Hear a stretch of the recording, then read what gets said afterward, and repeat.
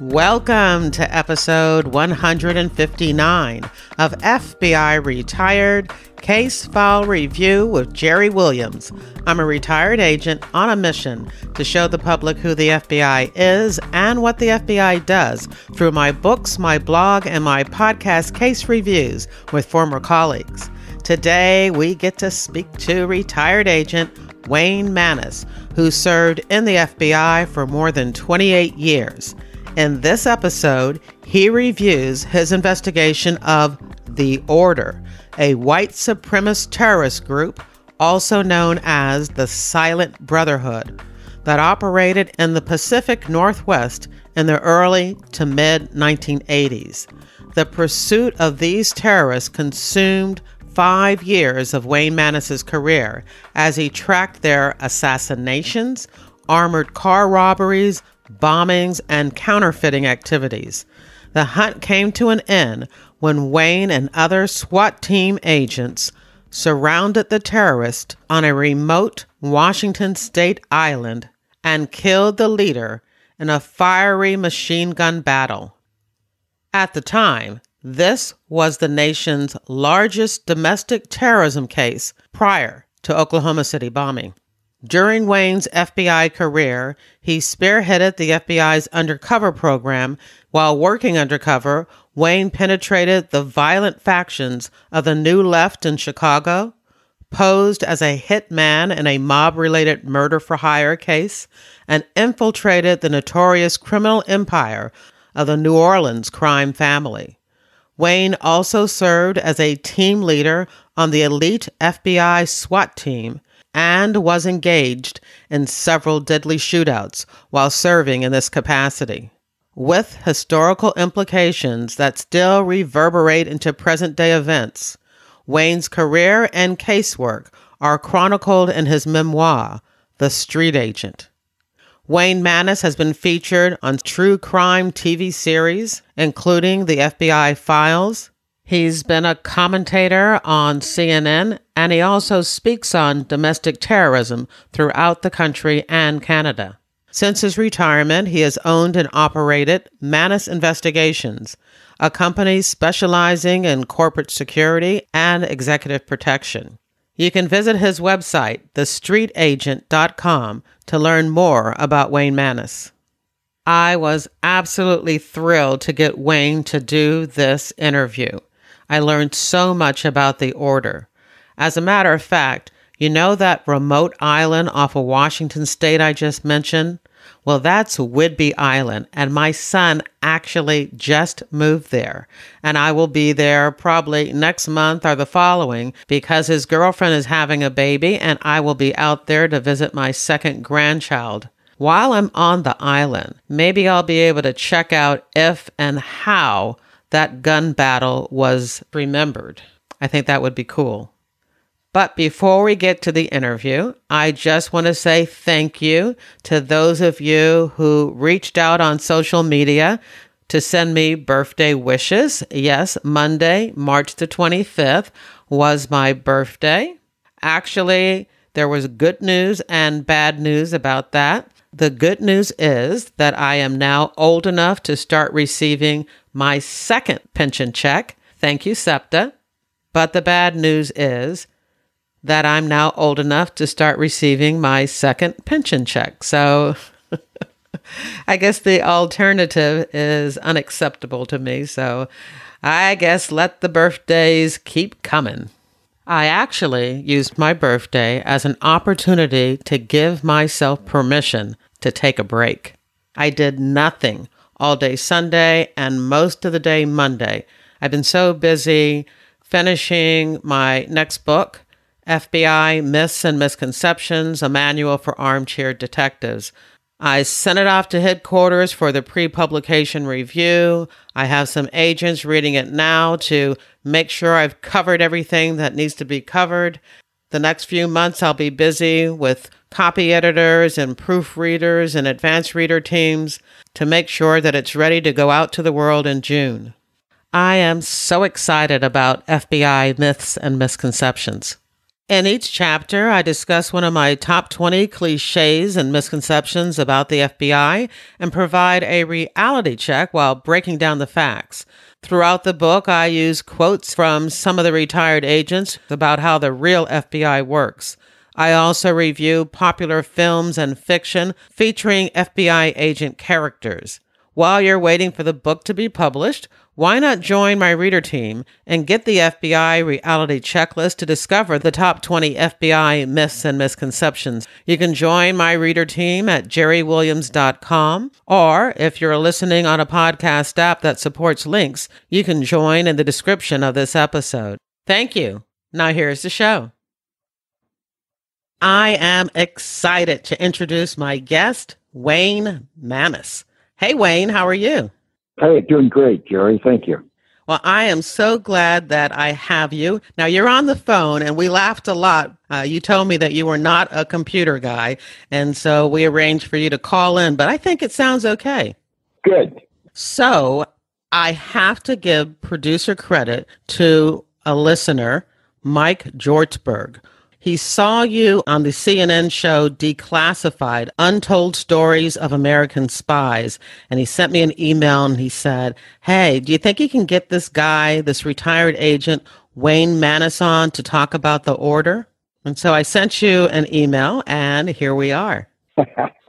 Yeah, you never know. I remember that program. It was one of many I've done, but I think perhaps one of the best produced, you know? Yeah, so you've been on FBI, The Untold Stories. You've been on Turning Point, produced by ABC. You've been on the Discovery Channel's Angry America. And, of course, you've been on the FBI Files. And you're on various news shows on domestic terrorism. So I am very proud to have you on FBI Retired Case File Review. You can add that to your you can add that to your bio. I will, for sure. All right. You wrote a book about 5 years back called The Street Agent, and it is full of tales about your FBI career. I did, yeah. So we're going to talk about that book after we've done this case review, but of all the cases that you've done, and you've done many, but I think this one, for most people, would be something different because, for instance, recently when the Charlottesville incident occurred in 2017, many people had kind of forgotten about white supremacist groups.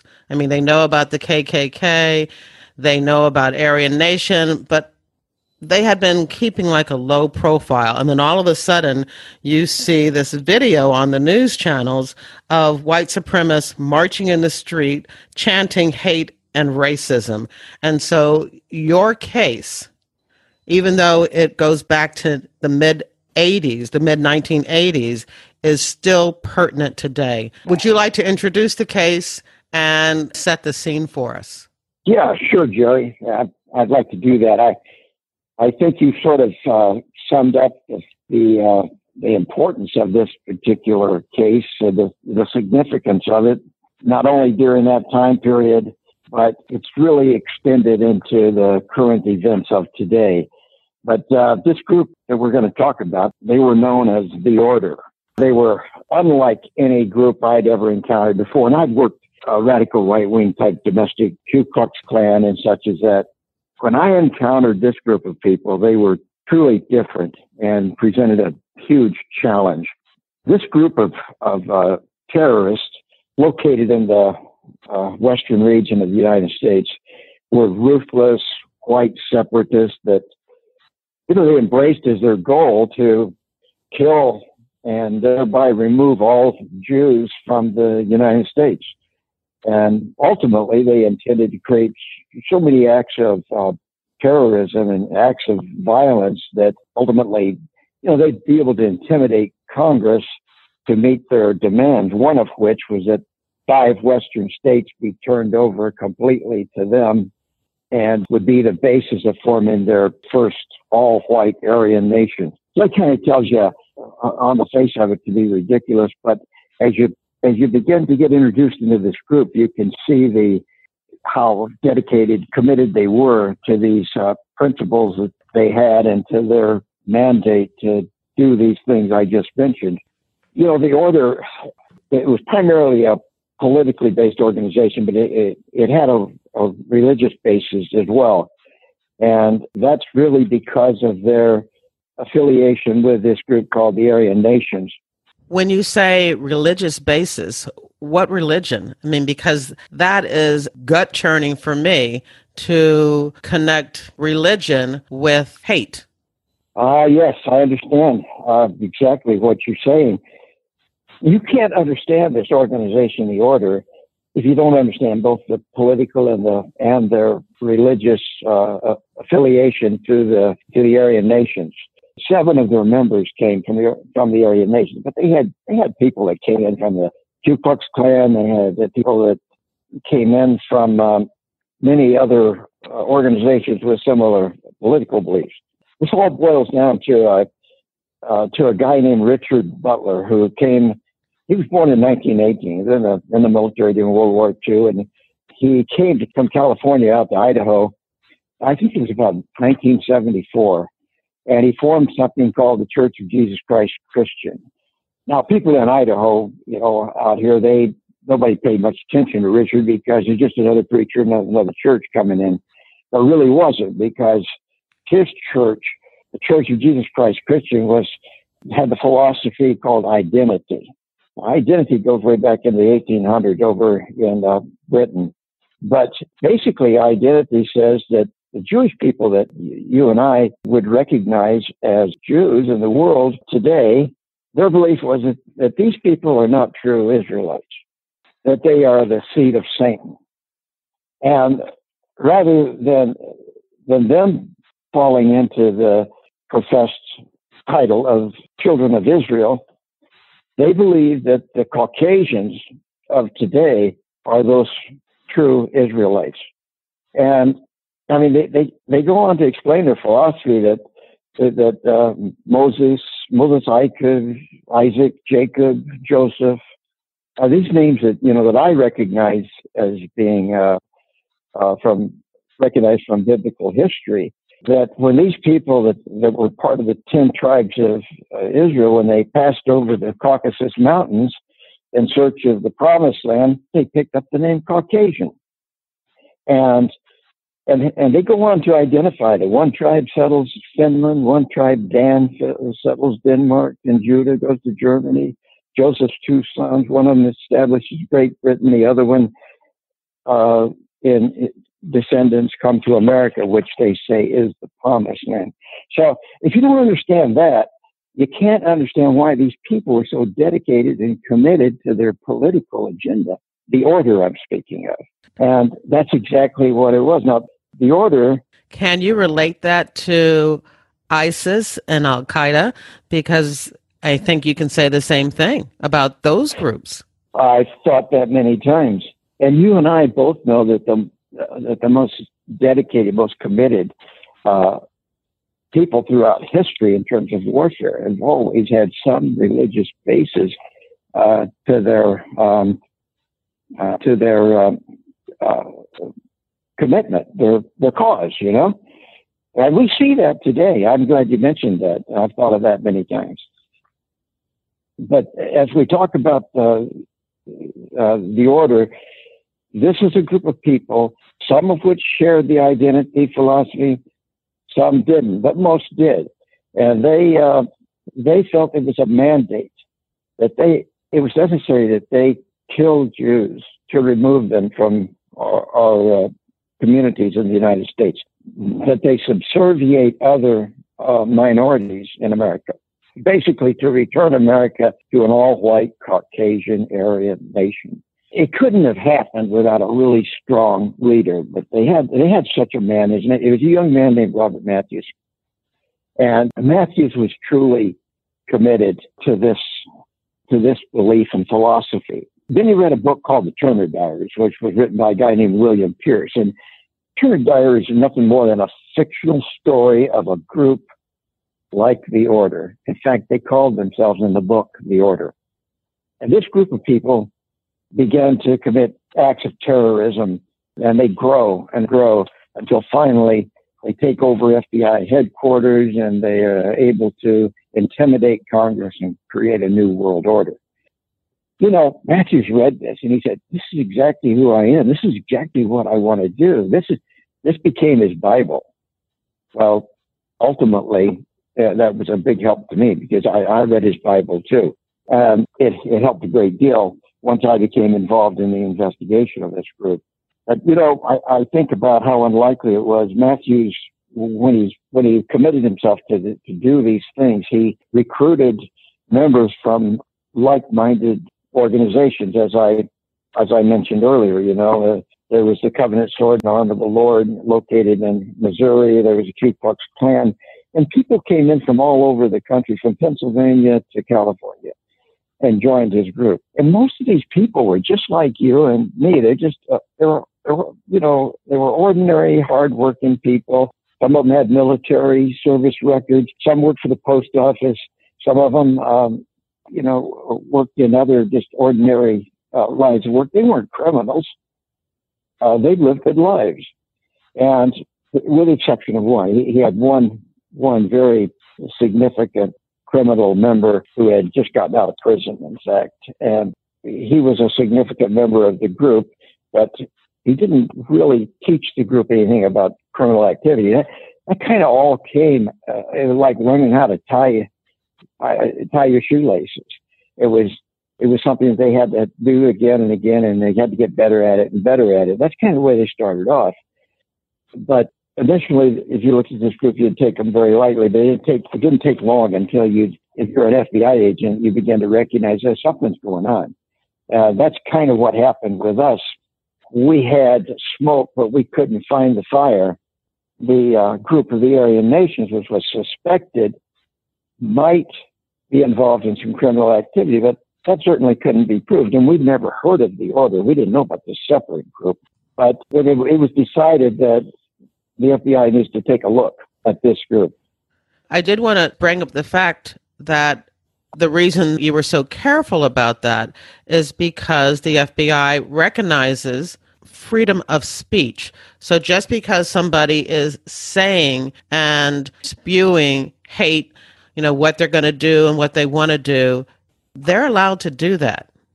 Oh, absolutely. There was a case called Sispies that sort of brought that very issue to light. We just, the public doesn't realize it, but the FBI doesn't investigate domestic groups.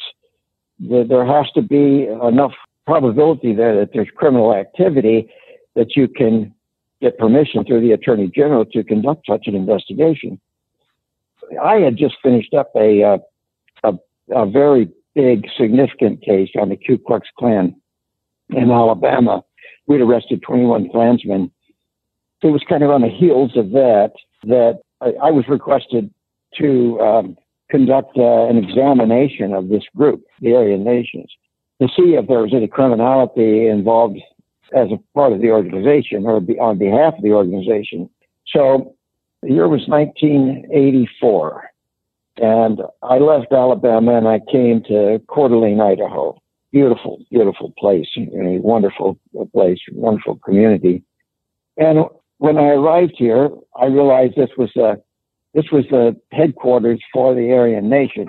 And the reason it was is because when this guy Richard Butler came out from California, he loved this place.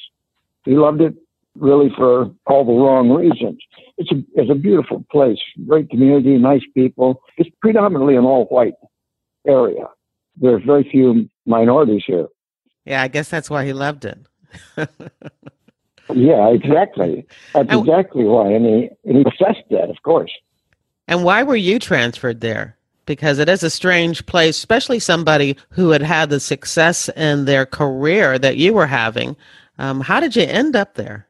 We all have OP lists, right? Office of Preference list. Yes.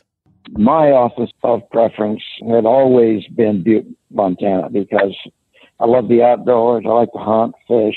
I like that kind of life. I have horses, and it's always been a rancher, and that was just my life. And I thought if I could get to Butte, that'd be great. And I had experienced this domestic terrorism experience, both on the left and the right. and had just finished this Ku Klux Klan case. So I was a likely candidate. So that's how that came about, Jerry. That's interesting. I guess when I think about the work that you also did with the mafia, it kind of seemed strange to me, but now I understand. I watched a lot of different paths in the FBI, and a lot of diversified cases, and I'm very fortunate in that regard. I don't know why that happened, Jerry, but it's just like it's just the way my career broke, and that's just the way it was. Of all the cases I worked, though, this was a career case. You know what that means, coming from the FBI, a career case. How many agents get the opportunity to have a career case? Not many.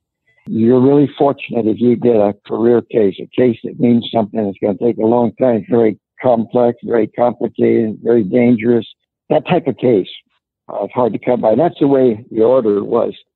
I can say that it was hard for me. It was a lonely time. I had to leave my family, and I was just working 7 days a week. It was tough, but not as tough for me as it was for this guy named Matthews, because here's a guy who is starting a terrorist organization from scratch and doesn't have a clue.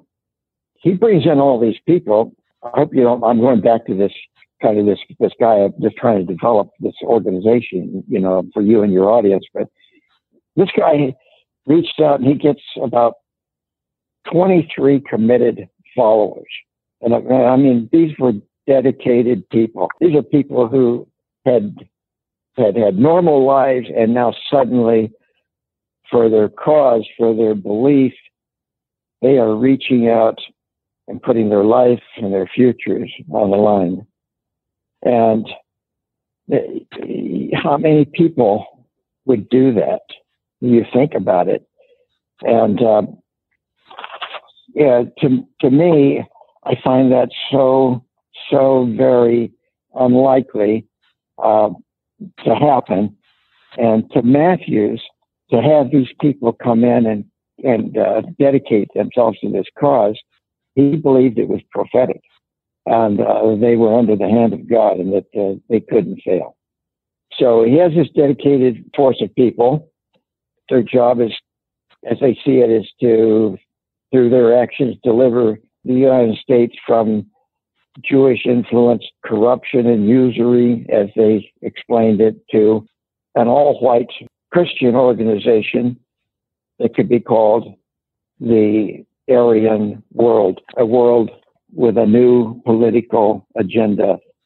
They commenced these acts, they said they would. I mean, it's the most incredible crime spree that you ever recognized by a group. I mean, I should relate to you. You'd be amazed at their degree of criminal activity. I mean, I came out to Coeur d'Alene. It's 1984, February 1984. Now, this group has already commenced their criminal activities in 1983, but we're just hearing rumors. And I had to, when I got there in 1984, I had to unravel these rumors and find out if any of them truly related to this group. So I was searching for all criminal activities in Idaho, Montana, Washington, and trying to see if I could relate these likely to any of these groups. Could you tell us about some of those activities and the purpose of these criminal activities they were involved in? Sure. I would be happy to do that. I called in Richard Butler and I interviewed him. I kind of took his temperature, just wanted to find out what's this guy all about. I did that the first couple of weeks I was here. That's where I learned all about the Aryan Nation. Still didn't know anything about the order. It's very common in an investigation. You start off trying to build your history. You got to learn about your enemy. You got to figure out if he's truly your enemy or is he just running around with people that are really your enemy. I found people associated with the Church of Jesus Christ Christian and affiliated with those that were affiliated with the Aryan Nations were walking a tightrope. We go back to that issue you mentioned, Jerry, about being able to conduct a full-scale investigation on a domestic group. All I could do was work around the edges because I didn't have the Attorney General's authority to do a full-scale investigation. By June, February to June, by June, I had submitted a report to the FBI to be presented to the Attorney General justifying a full-scale investigation. Until I got that authority, there was only so much I could do. But I got that authority in about July 1984. And once I did, I started developing informants, putting informants inside this group. And my whole world opened up. And it was only a matter of time until I discovered the existence of the order and how it related to the Aryan nation and what their intended purpose was. And I was able to establish membership names. I was overwhelmed. The Bureau realized I was overwhelmed. So they sent me 5 guys out to help temporary basis. And then eventually those people left. I got 5 more people from San Francisco, and then 7 or 8 people from LA, and then people came in from Colorado and Florida. And you know how the FBI works. It's an amazing machine. When it cranks up, you better get out of the way, because it's gonna move down the track pretty fast, and nothing's gonna stop it. So it wasn't like I had about 47 agents working with me out here in Coeur d'Alene and Boise, across this strip from Coeur d'Alene to Boise. Probably as many as 200 people following leads throughout the United States. For people who are listening, leads are developed questions that need answers. And those leads, if it happens to be in Philadelphia, you send out a lead. It gets covered by an agent in Philadelphia. If it's in Alaska, you got somebody in Anchorage that's going to cover that for you. Speeds things up. You don't have to get on a plane, fly around to ask questions. Well, we were developing about 700 leads a week. So this was a busy time. In fact, at this point in time, this became the number 1 case in the FBI. The director had to be briefed on it daily. We were busy, and I just was beginning to realize that we were always playing catch up, because all the time we were trying to develop this information, build our task force, and get things going. They hadn't stopped. Bob Matthews and his group of warriors, they were on a roll. The first thing they were going to do is they had to get money. They knew they needed millions to recruit and sustain these people who had left their homes and were with him on a 24-hour-a-day basis. So he commences his string of criminality. When he gets the money, he starts to build the core that he needs to sustain this group as an army. He acquires state-of-the-art weapons and explosives. He develops a fleet of vehicles and computers and police scanners, electronic voice detectors where he can test these people coming in to see if they're honest during their interview or if they're being deceptive, you know. He developed safe houses across the United States and training camps. He's got centers for survivalist gear and food stock. They even developed a 50 caliber. They got a 50 caliber machine gun, the most feared weapon. If you're a Marine, the weapon you consider the most awesome weapon is that 50 cal. And then they got 50 gallons of cyanide that they were going to dump into a portion of the LA water system. But all these things to gain attention, because their revolution was in full swing. And you asked me about some of the things they did. Yeah, you as a former FBI agent, you know that there are those times when you're so overwhelmed, you know, you can't. One day blends into the next. You just can't hardly seem to get caught up. And that's the way I was with this group, because before I got there, like in September of 1983, they were counterfeiting money, and they were beginning to develop the need to acquire false identities. And in December 1983, before I ever got out there, they did their first bank robbery in Seattle. Now, just a month before I got there, they did their second bank robbery in Spokane. And I had just arrived in February, and in March, they did their first armored car robbery in Seattle. And that was the first criminal activity that I traced to what I mistakenly was calling the Aryan nations, because they came from the Aryan nations. The Aryan nations certainly had a degree of knowledge of the order and what they were doing, which made our investigation of this type of organization legal for us to pursue, authorized to pursue the Aryan nations. But we're really now starting to get into what's known as the order. So here we go. I arrived in February, and in March they hit their first armored car robbery. I know it's them. I'm sure of it, but I can't prove it. And then in April, just a month later, they bomb a porno theater in Seattle as a diversion to their next armored car robbery, which takes place the following day on April the 23rd. So they hit this armored car robbery, and it's their second one. And then this time they get away with $500,000. So that was a good hit. Later that same month, they bomb a Jewish synagogue.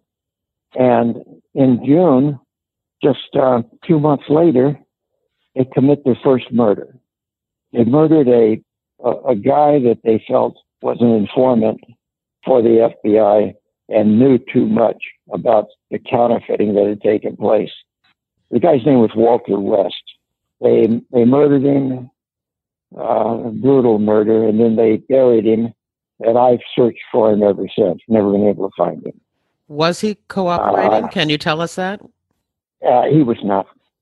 He was not. He was a guy that overextended. His exuberance was too much for the group. He was present. He observed the counterfeiting, and then he wanted to join Matthew's inner group. And they became so convinced that he was a dangerous element. If he wasn't an informant, he would be. And they decided he had to go. So they killed him. And in that same month, they commit their second murder. And they put a lot of effort and surveillance into this one, because this was a prominent Jew who resided in Denver, Colorado, and had a radio show with a huge audience. His name was Alan Berg, and they hated Alan Berg because he hated and would profess and embarrassed people who had an anti-Jew philosophy. He would just skewer them on this radio show. They became aware of him, and they decided, let's just go kill that Jew. Let's get rid of him. And they did. They shot him down, and he stepped out of his car in front of his residence. They shot him. They hit him 12 times with a machine gun, and then the gun jammed on the 13th round, and they believed that was a symbol of the 13 states. And it was just, they shot him 13 times. It jammed on the 14th, and they believed that was a symbol as to the fact that they were on the right path and they had to continue on. And they always look for these symbolisms like that, The very next month in July, they do another armored car robbery. And this armored car robbery is highly successful to them because they get away with $3.6 million, but very significant for us because they left behind some traceable items, starting with a handgun that was dropped inside the Brinks armored car when they were emptying out the cash and throwing it out the back door. A gun was dropped, and we traced that gun, and that was a great lead for us. That led us down the road, a road to new trails that we hadn't even imagined existed before. Yeah, why was that? I can't imagine that the gun was registered, or was it? It was.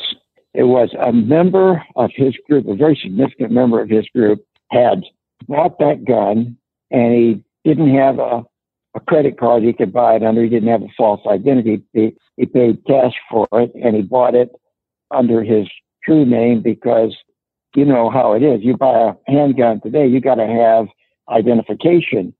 You can't just walk in and buy a gun if you don't have a driver's license. You can't prove identification. Well, all he had at that time, Matthews had not started his alias program.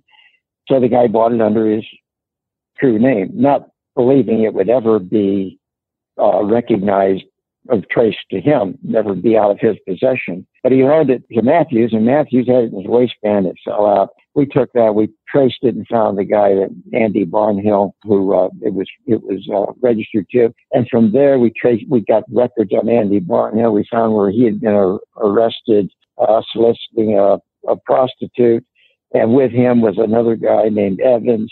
We ran Evans, and we saw his connections to other people. All of them were in Matthews' group. And it was just an incredible piece of luck getting that firearm.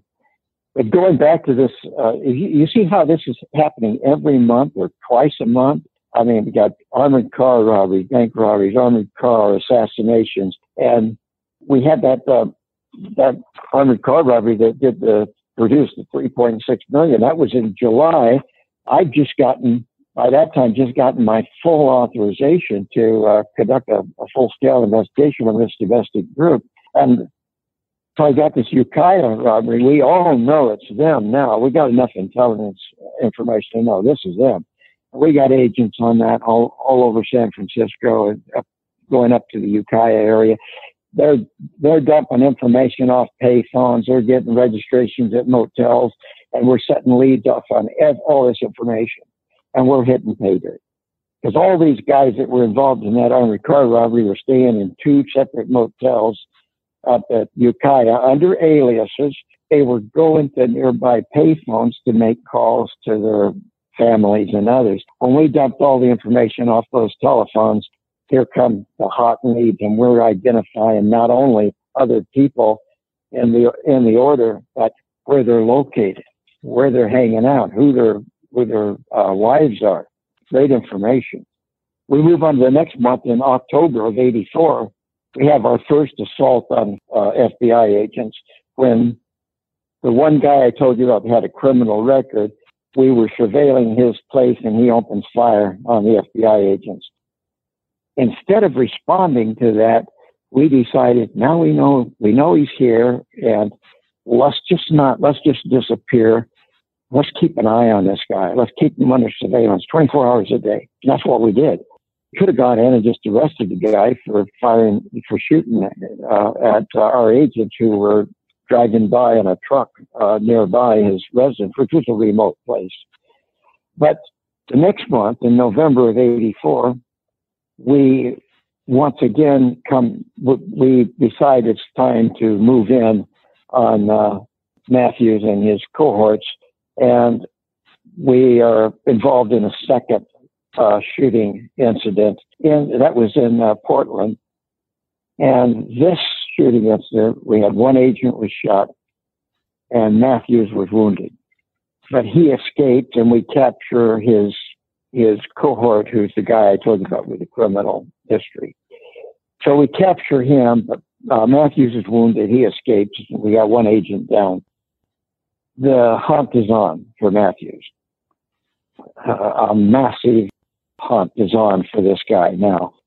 And through our informant information, one thing and another, we're able to trace Matthews to a remote hideout in Whidbey Island. We plan an assault. I was a member of one of the SWAT teams. We had 5 SWAT teams there. And we move in on... We had 3 different locations. One, the place that Matthew was in. Another place where another group of his terrorists were located. That was the counterfeiters, professional counterfeiters and ex-cons that had joined in the group later on. And then we had another place where another one of his cohorts was located. So that's 3 different places we have to assault all at the same time, right at the break of dawn one morning. And we do. The location where the counterfeiters were located, that one went down okay. It took a couple hours, but there was no violence there. The other one, the guy tried to escape. We had a gun. He had a gun in each hand. He ran right into a fortified SWAT team. So he threw his guns down, and he submitted to arrest. But Matthews was in this hideout with another guy, and he wouldn't surrender. One thing led to another. He released his other cohort that was with him inside the place. We knew we just had Matthews. There was no longer any type of pressure on us that we might be dealing with one good guy and one bad guy. We had one guy in there, and he was a bad guy, and that was Matthews. We tried to negotiate him out. He wouldn't come out, and so me and it was about five other guys made an assault on the place. We got engaged in a machine gun battle with him, and we were really fortunate. Nobody got wounded or killed in that engagement because a lot of rounds were fired. I took, 7, 8, 9 rounds, 10 rounds, I don't know, right through the wall over my head. And I just recognized at that time, this isn't going to end well. And I want to talk to this guy, and he's not giving up. We had 5 of his cohorts in custody. We brought them down to try to negotiate with him. They spoke over the loudspeakers to him, told him they'd been arrested and they weren't being harmed and he should give up. And his response to that was, he was never giving up. We engaged Matthews in another firefight after dark. He commences it. We don't, but we got him surrounded. He opens fire on us, and once again, he's firing with automatic weapons in the night. And I emptied an MPK into the muzzle flash because he was shooting directly in my direction. And I didn't know if I'd hit him or not, but then he opens up on the other side on the LA team, and they opened up, and it sounded like from the last scene of the movie Butch Cassidy and the Sundance Kid when they met their demise. I knew this was going to be bad when I saw the cabin catch fire from a flare that we'd fired to light up the inside of the cabin. And it did. He continued fighting and then firing through the various windows, and then his firing silenced, and then we heard multiple rounds of ammunition cooking off inside the house, and ultimately the house burned to the ground. I walked up at daylight, and I stood there looking at this rubble on the ground, and I see Matthew's body lying in a bathtub that had fallen to the ground near the edge of the house. We had now 5 members and 1 dead, and we had to round up the rest of these guys that were in the wind. Congress by this time had received a letter that all these people signed saying that they were declaring war against Congress, and they would find them one and all and hang them by the neck. So the guys that were now in the wind, we had to do an extensive investigation to locate them because, as you can imagine, with Matthews being killed and the others in custody, people are going to be accelerating their activities, and we need to catch up with them as fast as we can. And sure enough, we were right, because in April of that year, one of the members kills a Missouri state trooper and he wounds another trooper. And by August of that year, we were commencing a trial because we had managed to arrest more than 90% of all the terrorists. Then they came forth with an attempted assassination of one of our chief witnesses. I felt by this time we were on top of the case. We were going to be successful. We had tons of evidence. And I was correct. With the exception of just a couple of people that we hadn't been able to locate, we're going to have to hold separate trials for them. And we did find them, and we did hold those trials. Everybody was convicted. Everybody got heavy sentences. Most of those people some have been released out into our society, but not many. Most of them died in prison or they're still in prison. Some of them received sentences of like 100 years. And they weren't pardonable. There was an event that happened. It's like it wouldn't die. We're being very successful. We've got these people convicted, and right on the heels of this, some of the people who were aware of our investigation that were also dedicated to this cause, they come forth. The crime starts all over again. They commence in February 1986. They're counterfeiting money. In June, they're starting to bomb places. They do their first bombing in June. In August, they do another bombing. Later in August, they murder a guy named Kenneth Shrey, who showed up with a manuscript that he was doing a fictional story of the order. They believed he was an informant of mine. They had meetings about it. They said, this guy has got to be working for Wayne Manus, and we got to get rid of him. So they assassinated him. You see, the things are happening all over again. By September, the next month, they bomb another place. It's the residence of a Catholic priest who is prominent in the community. He's the head of the human rights, and he was a diversity-oriented spokesman for the community, and they hated him. So they bombed his place, and it's just a miracle they didn't hurt him badly, because we had metal fragments that went all through his house. The next month in September, they bombed the federal building where my office is located. And right on the heels of that, they do two other bombings in the community. They bomb a National Guard armory, and they bomb the place for a recruiting office. What kind of damage was done at the federal building? Not much, but they had staked us out closely. They knew that, as which is common with FBI agents, you show up in the morning, you get your day organized. About 9 o'clock, you're leaving the office, and we were pretty regular on it. So they had surveilled us. They knew that we generally walked out of the federal building about 9 o'clock. They put a timer bomb right at the front steps. And we had left about 5 minutes early that day, and just passed there, and the bomb goes off. And it really ticked us off, because we realized that not only were we following them, they were following us. They were keeping an eye on us, you know.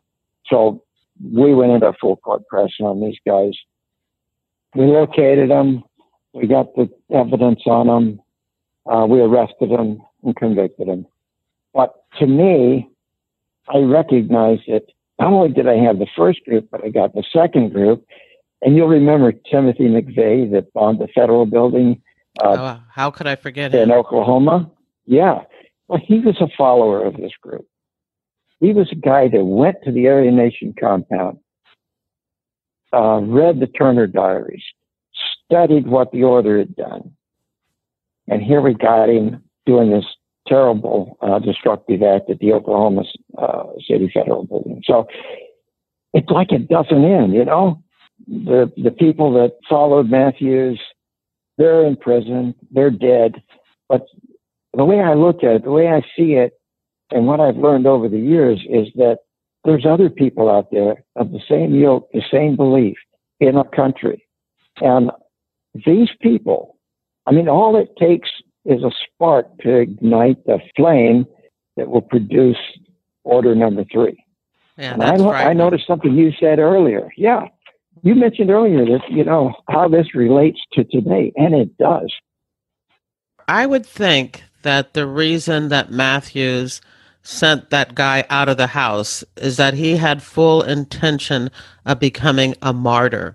Has he become a martyr? Is he looked at from people who share his ideology of somebody who, you know, made the ultimate sacrifice for the order for white supremacy?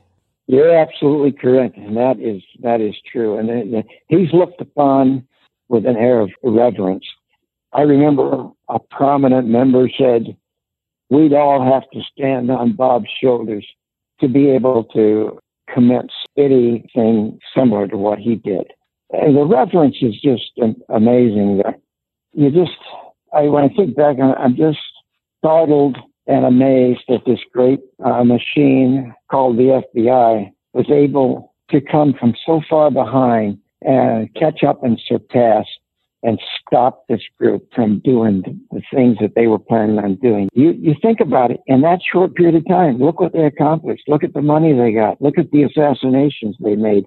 Their plan, they had informants inside Brink's headquarters. Informants. After that armored car robbery, their plan was, within 2 weeks, to rob Brink's headquarters. And they had everything in place to do it. The only reason they got stopped is because we created hell for them on the heels of that armored car robbery at Ukiah. But we arrested the people that had helped them plan the Brink's robbery in San Francisco. We got them as well. But it would only have been a matter of weeks until they would have assassinating senators, congressmen, and other prominent politicians that they believed to have Jewish affiliation or believed to be so liberally oriented that they would need to be assassinated. Unbelievable. And this is true. This is this is true crime. This is not crime fiction. Yeah, some miniseries on Netflix. These are the real life warped thinking of Americans, people who called themselves Americans. Oh yeah, yeah. And I always like to emphasize that there's no end to the capabilities of the Bureau. When that great machine starts moving, you better get out of the way. We had one guy who said he was going to take this federal witness, have him assassinated, cut his head off because that was a biblical mandate, and he wanted his head shipped to the FBI. And this was on the commencement of the trial. He believed that would intimidate witnesses not to testify. Well, we got wind of that, and we sent an informant in to take the contract. And the guy takes the contract, and we pull our witness into the lab at FBI headquarters. We lay him on the floor. We have our people take photographs of him. We remove his head, roll it off to the side, and draw in the necessary torn tissue, put the appropriate amount of blood down there, take a photograph of him, have the informant carry that back to the guy that ordered the hit. And we were in the next room watching the whole thing on television. And when the money's passed and the deal is done, we throw the door open and walk inside and arrest the guy. So just think about it. It took a lot of different things like this to break this group down. A lot of violence we had to encounter, and a lot of surveillance, and a lot of undercover stuff as well. A career case. I think you'd agree with me. It's unlike any case you ever heard of. Oh, that's the truth. And again, when you talked about revving up the FBI machine, when you mentioned all of the agents, not just in, where you were in Idaho, but around the country that, came out and participated in this investigation, it's pretty amazing. And something that I don't know if a lot of people know about. You're right. How this escaped the attention of national attention, international attention, I don't know. I just don't know. We were the number one case of the Bureau. We had plenty of local coverage. I mean, it was like every night. The national news media just seemed like they didn't catch on to what was really going on. Amazing, huh? You think about it today, you think, well, it's not possible if that happened today. I would hope not. I would hope not. But yeah, it's absolutely frightening. And so you mentioned today, do you believe with the climate of the country now, do you believe there is a Matthews and the Order and the Aryan Nation someplace growing stronger and stronger, and soon will be back into the same type of crime spree that you were able to damp down? I know, I don't just believe, I know that the populace that shares this philosophy is there. The organizations are there. The only thing that's lacking, there's dedication right now, but there's no commitment. The only thing that's lacking is a Bob Matthews. One guy within one of these organizations can start to consolidate people into a like-minded group, but there has to be that commitment. And it doesn't take that many people, as you can see from the fact that Matthews had 23 dedicated people, and look what they did. Yes, I believe it can. I believe it will happen again. But it takes that rare charismatic leadership to push the stone over the mountain so it can start to roll. And that's what we're lacking, Jerry. And I'm thankful we're lacking it because when this happens again, it's going to be extremely unpleasant for our society because Bob Matthews set the goalpost. And the moves he made that turned out to be a mistake approaching the goalpost are a guidebook for the next people that follow. Things not to do. and ways to rearrange your organization so it's not detectable or able to be destroyed because one or two or three people happen to get arrested. Covert cells and this sort of thing. All this is being discussed today within various organizations, but it's a rarity to find a man and a group of people who will say, okay, my life's on the line. My life as I've known it is over. This is one of the reasons I think that there's still an interest within the Bureau and within other intelligence organizations in the United States, because I think they do realize that there's a strong probability that we could have another order. And I've had so many people contact, I can't believe I've been out of the FBI. I mean, I left the FBI in 1994. And my life has been continuous FBI ever since. There's never a month that goes by that I'm not contacted by somebody relating to the thing that we did in relation to the order. There's other cases I worked on that still draw attention, and that amazes me. There's an effort underway right now by a prominent person who wants to make this a movie or a TV series. So you see all the interest that still is there. And that's why I wrote the book that I wrote, because I had so many FBI agents that contacted me over the years and said, Wayne, you had a magnificent career. You just got to write a book. And so, after about 16 years after I left the FBI, I told one of my former cohorts, Dave Jernigan, he said, you got to write that book. You've been promising you would for 16 years and you haven't done it. And I said, I'll do it. And I did. The book is called The Street Agent. It was published in 2014 and still very active today. Your case review on the order and Matthews has been absolutely mesmerizing, but we probably have only touched on the surface. So I am so glad that you wrote your book, The Street Agent, so that we can all read it and really dig into some of the details. I will have a link to The Street Agent on the show notes for this episode, and I will also add it to my FBI reading resource, which is a list of books about the FBI written by the very agents who've been on this podcast. Right now, there's over 50 books. Now, The Street Agent actually covers all of your career, and you talk about all of the cases. So why don't you tell us when you joined the FBI, and most importantly, why you joined the FBI?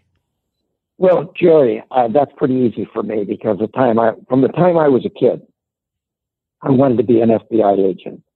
I saw the movie, The FBI Story, with Jimmy Stewart, and I wanted to be an FBI agent. I wanted to be a Marine. Those were two things that were on my agenda, and I'm very fortunate because I got to do both of them.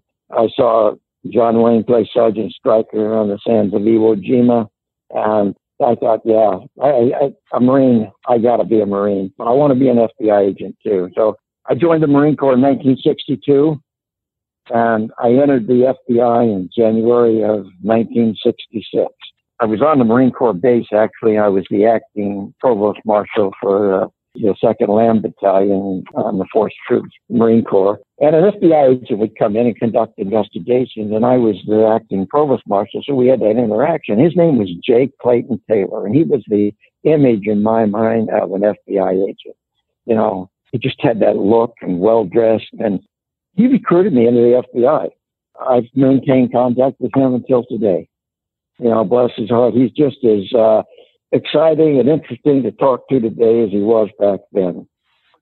But that's kind of how I came into the FBI. It was planned for many years, and I was just very fortunate that I was able to bring it together. Well, when you talk about somebody having the look of an FBI agent, you sent me this wonderful picture of you, in the shooting stance, and I'm going to also put that with the episode show notes, but you had that FBI poster boy look too. Thank you. I appreciate you saying that. That's a compliment. Well, my next question then is, and you touched on it a little bit, and that is, what are you doing now? I see that you're the owner and president of Manus Investigations. Could you tell us more about that? Yes, I started after I left the FBI in 1994. In the next couple of months, I started a private investigative business, as many agents do. It suddenly it began to blossom, and it grew into a big organization.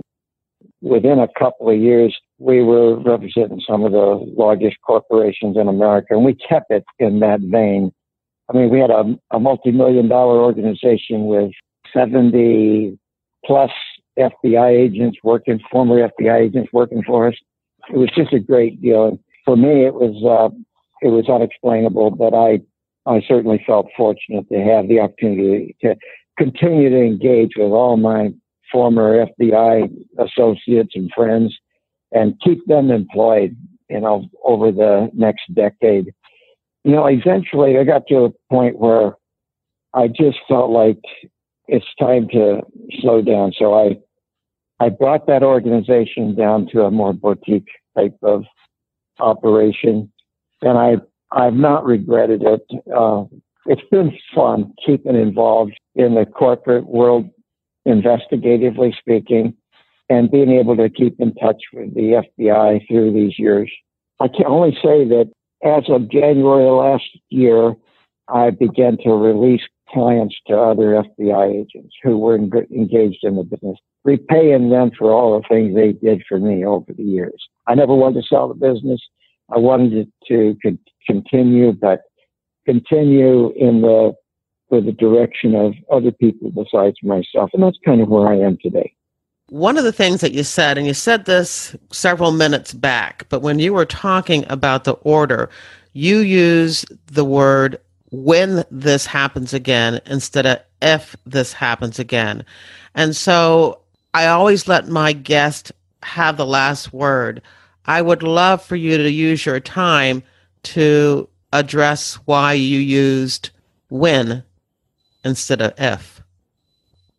Well, Jerri, having been through this experience and being so intimately involved with the enemy, understanding where they came from, understanding their philosophies, realizing how committed they were to accomplishing their goals, and absolutely knowing that those same types of people are together today within their various organizations, little organizations, some bigger than others, spread throughout the United States, Pennsylvania, Michigan, New York, you name it. There's hardly a state you can name in the United States that doesn't have some sort of an affiliation to this type of thought. So the probability that there might be a charismatic leader come together in one of these groups and form an umbrella and to bring the other groups in and to once again commit to changing this country and bringing it back into the fold as they see it. I don't see how it's conceivable that this won't happen. I don't know when, but I believe when. And that's the end of the interview. At jerriwilliams.com, you'll find a photo of Wayne Manus. Matter of fact, there's several really great photos of him when he was arrested, when he was undercover, a mugshot photo. There's a photo of him serving a warrant on Aryan Nation members at their compound in Idaho. There's newspaper articles and videos about the order. And of course, there's a direct link to Wayne's book, The Street Agent. I hope you enjoyed the episode and that you'll share it with your friends, family, and associates. If they're not sure how to listen to a podcast, have them listen to the post on my website, How to Listen to a Podcast. And don't forget to subscribe to FBI Retired Case File Review on Apple Podcasts, Google Podcasts, Spotify, Pandora, or anywhere you listen to audio. Soon, you'll be able to pick up a copy of my first nonfiction book, FBI Myths and Misconceptions, a manual for armchair detectives. Coming soon to all stores where books are sold. It's a 55,000-word expanded version of my popular FBI reality checklist. If you enjoy police procedurals, I hope you also consider picking up copies of the crime novels in my FBI Philadelphia Corruption Squad series, Pay to Play, and Greedy Givers. The crime fiction series features Special Agent Carrie Wheeler, Temptation, Corruption, and Redemption. The books are available as ebooks and paperbacks at Amazon.com, and Pay to Play is also an audiobook. I want to thank you for listening to the very end, and I hope you come back for another episode of FBI Retired Case File Review with Jerri Williams. Thank you.